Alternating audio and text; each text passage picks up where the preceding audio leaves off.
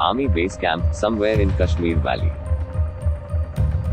Indian Army is informed about high insurgent concentration close to the northern border. They possibly carry heavy weapons and may be planning for an attack.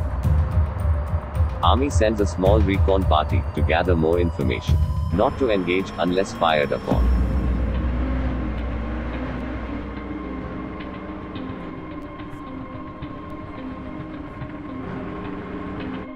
But this turns out to be an unplanned ambush.